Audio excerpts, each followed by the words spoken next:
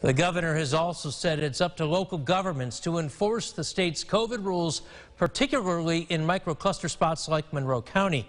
Kayla Green joining us live after county officials have updated us about the state of the infections in our area. Kayla?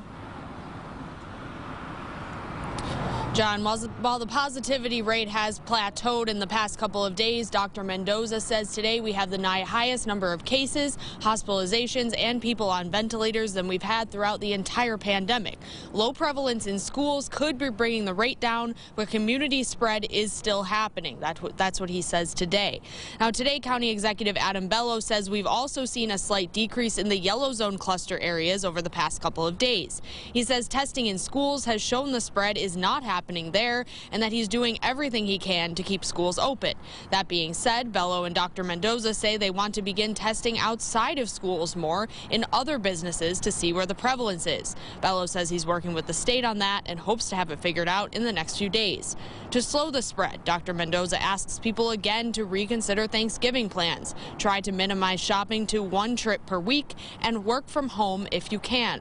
Dr. Mendoza also urges people to give all information and people who could have been exposed to contact tracers when they call.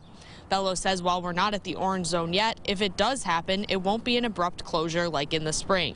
Dr. Mendoza says he's seeing more young people than ever hospitalized for COVID-19.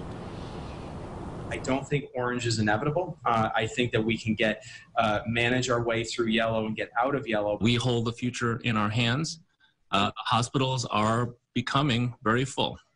And when we talk about hospital capacity, I want to take a moment and underscore that hospital capacity isn't just about beds and lights. It's about people. And those people are our nurses, our respiratory therapists, our doctors. While they may be there in the same numbers as before, they are not there in the same spirit as before. We are burnt out, we are tired, and we want the community to step up and help us. Now, if we were to move into an orange zone, gyms, barbershops, hair salons, and some high-risk personal care services would have to close down. Today, Dr. Mendoza says this list of businesses, these are not the ones that he is worried about.